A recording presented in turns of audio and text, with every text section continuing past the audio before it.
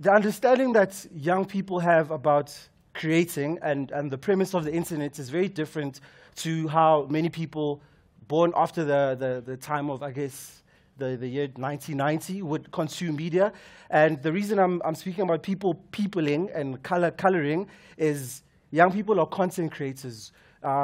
So it changes the paradigm of how they consume media. So when you create your awesome 30-second spot that took 4 million rand to make, and you flew to the Bahamas and so on and so forth, and young people are creating with a DSLR or an iPhone 6 that's got 4K video camera capabilities, which means that its broadcast capability is something that you can shoot on a phone and broadcast on a cinema, and you don't lose picture quality or pixels, and they're aware of this, and they see the 30-second spot shot on a red for 4 million rand that doesn't have the connection, that doesn't have the production value.